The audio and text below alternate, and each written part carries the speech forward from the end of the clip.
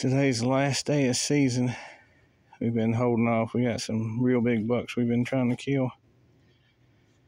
And James shot this big old doe with less than 5 minutes on the last day. She's a big old one. He picked the biggest one out of the herd. Popped her.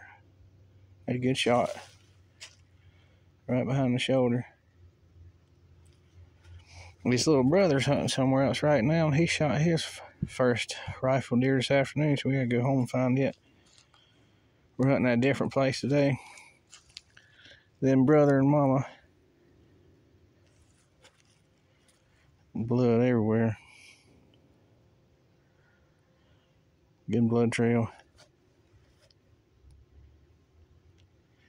There's a giant here. We didn't get him this year, but he'll be even bigger if he makes it till next year.